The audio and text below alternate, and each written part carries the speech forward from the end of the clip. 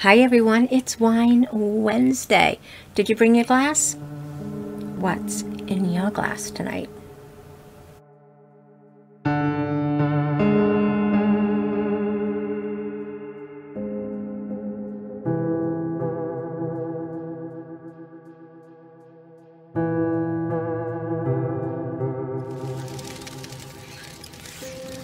Hi everyone, I'm Nancy and welcome back to my channel. Welcome to another episode of my Wine Diary series. Today it's Wine Wednesday, and this is just a fun way for me. It kind of breaks up the week. I get to have something fun, and I get to sit and talk to you guys and have a little wine, have a little snack or dinner, and it just makes it really fun. And because it's October, I'm going to be in kind of like Halloween gear and just kind of make it fun, spooky fun for the whole month. I know. So anyway, thank you guys so much for taking a few minutes out of your day to spend with me. It really means the world to me, and I appreciate you guys so much. So thank you from the bottom of my heart. If you're new to my channel, I hope that you would please consider hitting that little red subscribe button over there.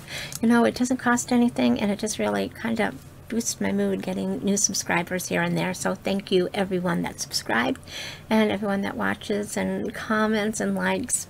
You guys are amazing. So anyway, as much fun as this is, with this here, kind of fits the Halloween mood. If we're going to be eating and drinking, I am not that graceful. Yeah, I know. So yeah, I would make a mess. So let's get that out of the way. And that way we can have a little bit of wine, a little bit of drink. So what am I wearing today? So, well, this hat, I think it's from last year. I probably did get it from Amazon. I have got rings over this hand from Shane. This one is from Shane. And this one is a Heidi Daus ring. And my necklace, I love Heidi Daus, so it's just really kind of sparkly. And then the earrings right here are from Shane. Shane is really fun to get some really nice costume jewelry, inexpensive. I grew up calling it costume jewelry, but now I think they call it fashion jewelry. Just has a lot of fun.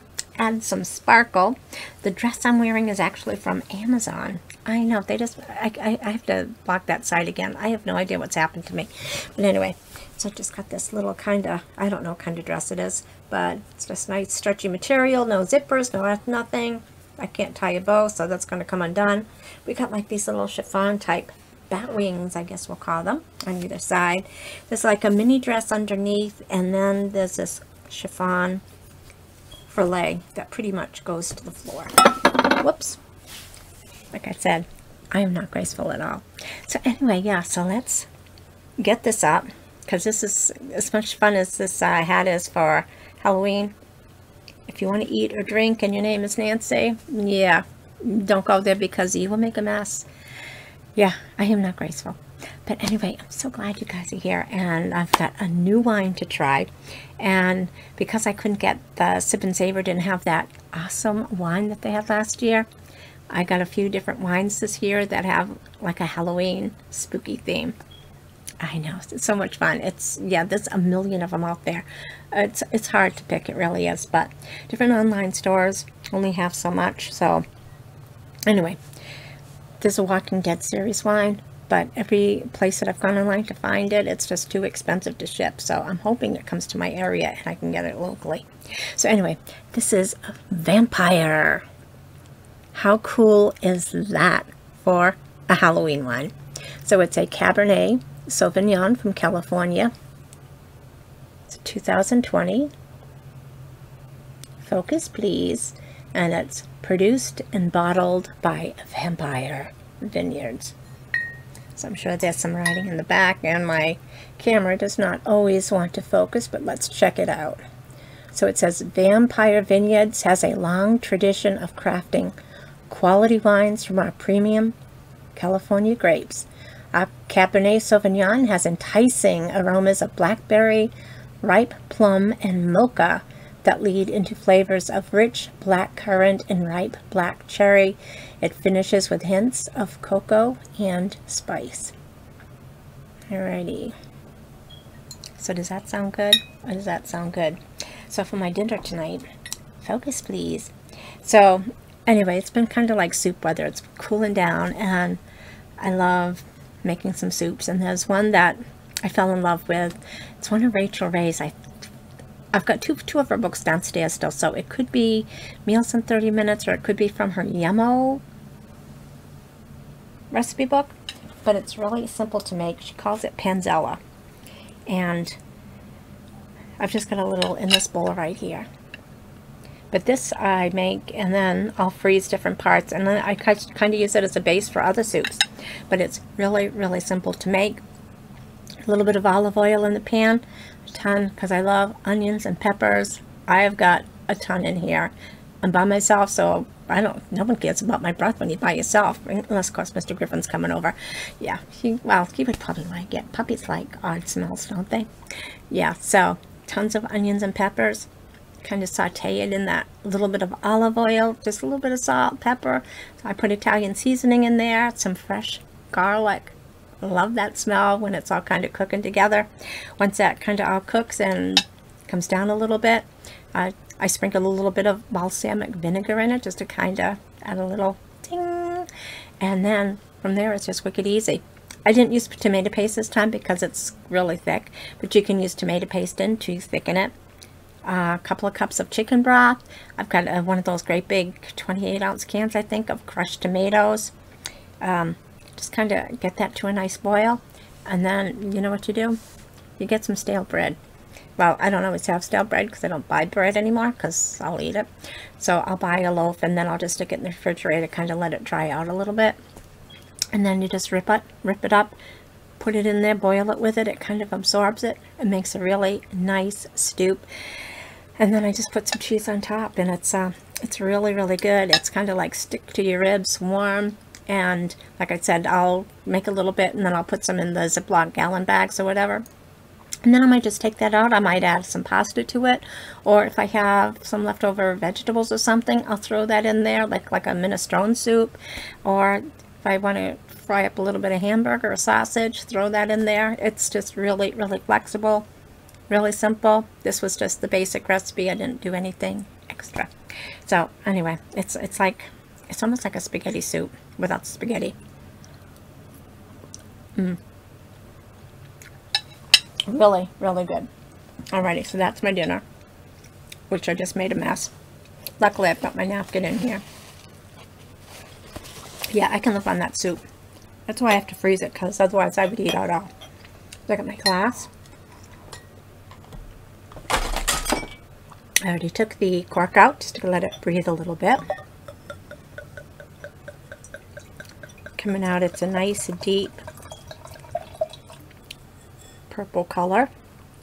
Nice purpley red.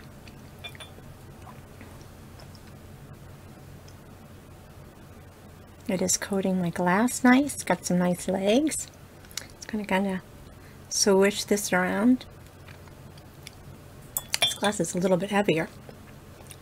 Anyway, so do you have any favorite soups that you like to do this time of year? I love soup this time of year. Put everything in the crock pot once you get it going in the wok or something to fry down those vegetables. Stick it in the crock pot and then walk away. Best thing ever. Okay, let's take a sniff. Oh my gosh, it is. You can smell the fruits in here. I smell the plum. I smell the cherry. Maybe like vanilla in here.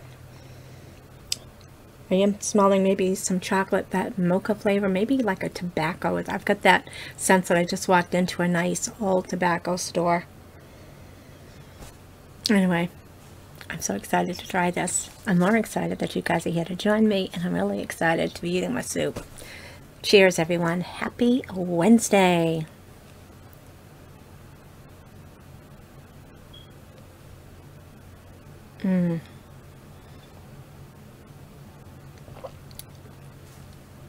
This is nice. It's got like that buttery kind of a creamy texture like a Chardonnay. Really coats the inside of your mouth. You can feel the tannins right away. It dries a little bit, but there's so much fruit in here. I think they're probably going to call it a dry wine. To me, I'm saying that it's semi-sweet because those fruit flavors are still kind of lingering. Not a lot of acidity in it, like my mouth isn't watering, going crazy, but the flavors are there. The flavors are really good. I mean, I don't even know how this was maybe $9, $9.99 or something like that, plus shipping, because yeah, I shipped it. But to me, it's a really nice wine. It's smooth, it's creamy. You get the fruits. They're kind of like the mocha, a little bit of oaky taste, maybe with that tannins to kind of dry your mouth out. So you got the oak from the barrels it was aged in. I'd have one more sip because it's so good. This is going to go so good with my soup.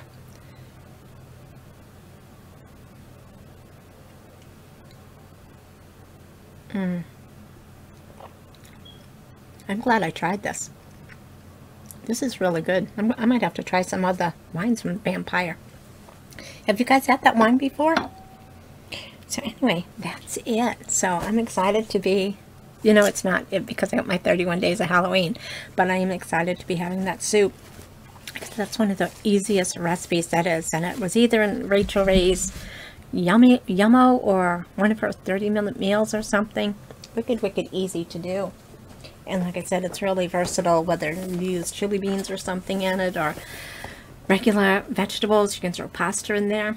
If I wasn't doing this on camera, I would slice up one of the bread, and of course it's kind of dried out because it's been in the refrigerator, and I would just kind of heat it, and in my toaster oven I'd put a little bit of butter on it, a little bit of garlic, but I mean there's enough bread in there, you really don't need any more bread. But yeah, if you guys weren't here, that's what I would do.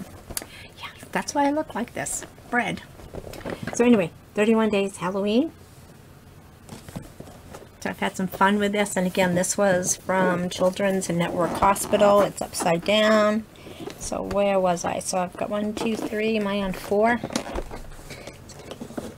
Nope, I must have finished 4, so leave that open. I lose track of what videos I've done because I don't always do them in order. But this 5 is a little one down at the bottom. And it's upside down. It's Kinder, and I had that Kinder one last time in the egg. That was really good. Scary looking. So this is called Bueno. Bueno Mint, I think it says. So that is going to be my dessert, and it's going to go good with wine since it's got a little bit of cocoa taste in there. So anyway, thank you guys again for stopping in, spending some time with me. You guys make my night. I'm so excited that you guys stop in to visit with me. I'd love to hear about what wines you had tonight, and we will all see each other soon. So take care, everyone. Stay safe, be kind, be happy, enjoy life, have some fun. Love you guys. We'll see you in the next video. Bye-bye.